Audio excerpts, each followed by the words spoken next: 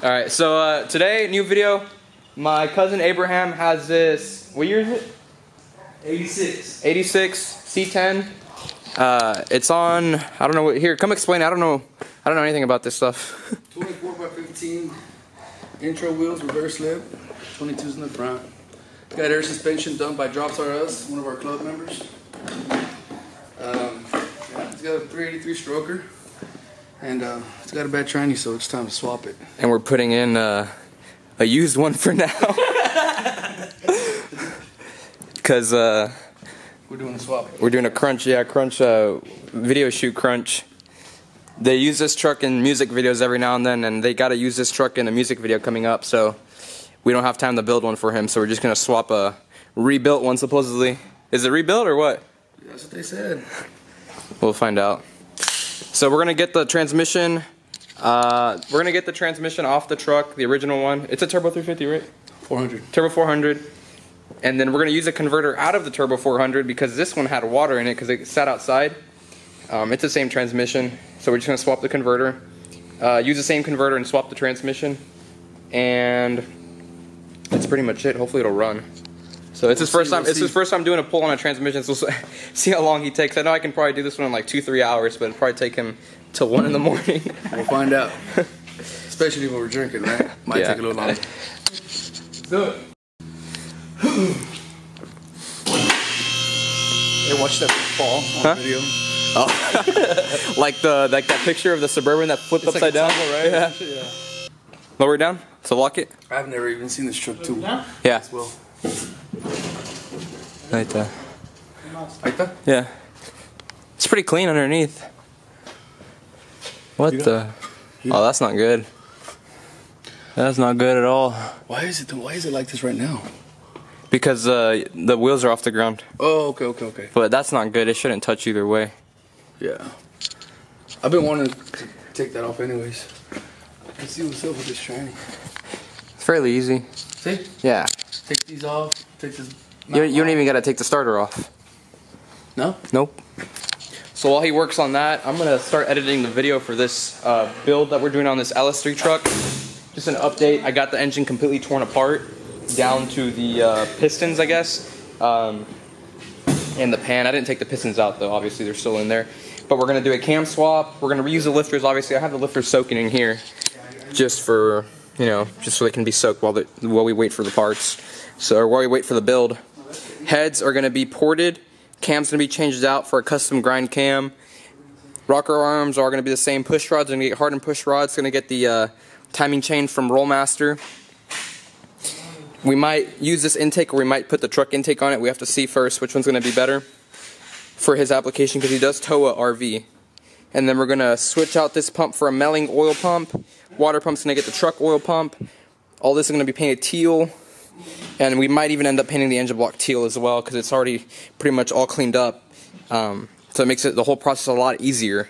And I'd rather do this. I mean, this is way funner than doing, taking apart an engine from, a truck that's already used, because you got to wash everything, and, this is a lot easier cleanup process. And actually, these heads come with the blue springs, which is kind of cool. I've never personally seen these blue springs, but they're a little bit stiffer than the OEM springs. But I think those I'm not sure what springs those are out of. Comment down below. I'm not up to date on that, but I usually just put the dual springs, which is what this is going to get. Dual springs with titanium retainers and the clips and all that. We're going to take off the screws completely, or? Yeah, well, we got to take it off. I don't know, just loosen it or take it off. Oh, but be careful, because then it might just fall on your face, all the oil. So crack it open with the flash. Leave 4 on. Alright, so we ran into a bit of an issue. He didn't know. I told him a long time ago that this transmission was a 700 R4, but he didn't believe me, because it never had overdrive. Well, it never had overdrive because he never had the, what's that cable called? The kickback switch, or cable for the carburetor. And I told him, I'm like, that transmission looks different than the one you brought. That's a Turbo 400, that's a 700 R4. So, what's the plan now? I guess we're going to have to swap this. We're going to have to LS swap it. LT swap it, whichever route is cheaper or more affordable or better in the long run. That's what I would do. In the meantime, like, do some research. What like would be like the more cost effective in the future.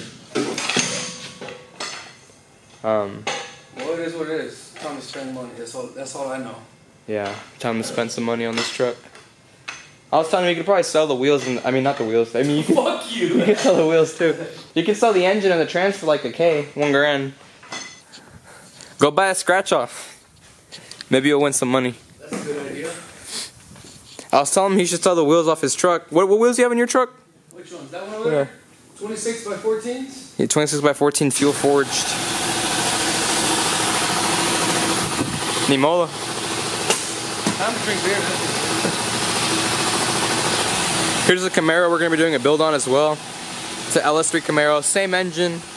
This engine is the exact same engine that I'm building here, except this one has 0 miles and that one has 22,000 miles, I believe.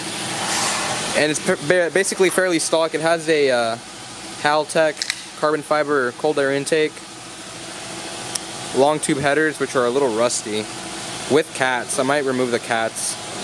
And we're gonna do a full cam kit, high pressure pump, stuff like that on this car. So big plans for this car as well. Gonna have a full video, like I said before, for that build. That way you guys can check out what I do to it. So yeah, we're gonna get this truck down and pushed out, and we're gonna bring in the white single cab I am doing a swap on. I can show you it right now. RIP bank account. Fuck you. You should have kept Blackie. That bitch is going out too. Really? Transmission, didn't you drive it? Oh yeah. The last one who actually drove it. Yeah, I did. Got the truck pulled out. You can see it's out there. Transmission was the wrong one. Now we're gonna install the transmission on this truck. Give you a little look underneath it. This is the transmission for it. It's our stage 2 4L65E with the obviously this high stock converter. And it has our high rev kit in it, so engines that rev past like 6,000 RPM will get our high rev kit. Pretty much every LS that has a cam revs up past 6,000 RPM. So that's because that's where the power is made, you know. Although some people do rev up their stock cams past 6 grand, but there's really no point in doing that because you really gain nothing besides maybe like 5 horsepower. But here is the engine. I gotta throw the flywheel on. I already got everything done back here, rear main seals on, the engine's completely built, ready to go. So I'm gonna go ahead and throw the transmission in. Alright, went ahead and got the transmission installed. All bell housing bolts are on, shifter cables on, everything's torqued down, tightened up. I just gotta put the little 13mm nut that goes on the, what's it called? I gotta put the 13mm nut that goes on the dipstick tube. As well, I gotta run the harness still and put the cooler lines up to the transmission and obviously the cross member. But it's pretty much done. I mean, everything out of the way, like torque converter is all done and bolted up. Bell housing's done. All the major stuff is already done. It looks pretty clean. Gonna be a really nice setup for this truck. I'm gonna go ahead and lower it down and start working on the harness and stuff on the engine side. As you can see, it's all built. It was a little rusty though, because it did sit outside one day and it was humid. It was really humid that day, and the block got a little rusty, but that's fine. So next up, as you can see, I got some of the wiring already done here, and all the passenger side wiring harness is already over here. These go to the O2 sensors. Some of these connectors go down to the trans. I think the trans connector is somewhere down here. Oh, it's right there. Or not. Actually, I don't know where it's at. I gotta find it. Okay, so a little update on the build. I am currently installing the headers and the Y pipe, but we ran into an issue where the Y pipe doesn't really align. I'm looking for my light right now. But the Y pipe really doesn't align too well. No, it doesn't align at all with the headers that are on the truck, which are for that Y pipe. And if you remember in a previous video, I mentioned that I was kind of scared if they were going to fit. I don't know what brand these headers are. We'll see how they fit up. I'm still kind of concerned if they're going to fit or not. But we'll see. He said he got them from Summit Racing, so we'll see how they fit up. And then the harness. Now the placement on the headers fit pretty good. The Y pipe just doesn't fit at all. It hits the frame or the cross member section, and then it's like off by like 2 inches. So don't buy headers from Pacesetter. I mean, the headers fit good, but the Y pipe doesn't fit unless you have time to adjust it. But yeah, if you want a set of headers that are gonna bolt right up, Speed Engineering or Texas Speed is gonna be the way to go. I haven't tested a whole lot of other header brands, but I just tested these Pacesetters and they didn't really fit that well. They're like, they have like that chrome finish, like the, I don't know what the coating is called, but I mean, they look somewhat nice, but I don't know how long it's gonna last either. But I wanted to show you, but I can't find my light. I guess I'll have to use my phone light.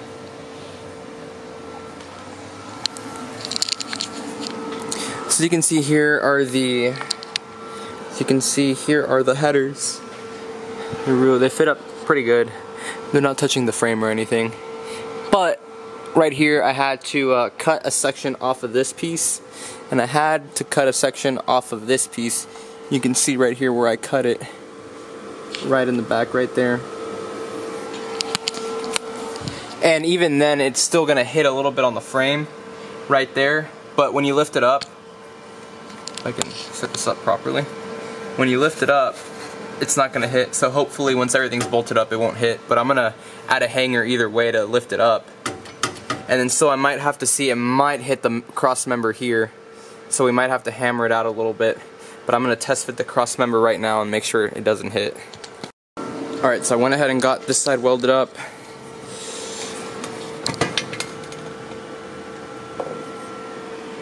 So that, I don't know how I changed the placement on it. I think I moved it a little bit to the right, but I cut it there and I put it back where it was, but I had to move this pipe around.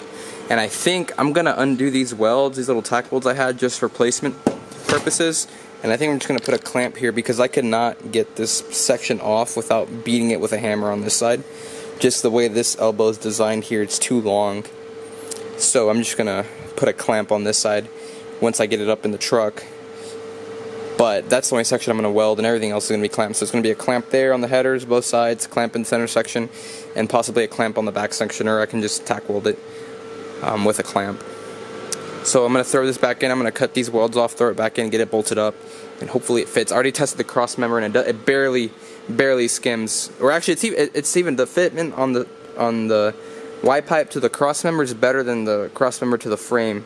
Because the frame it almost touches, on the cross member it has like probably like 1 inch of clearance.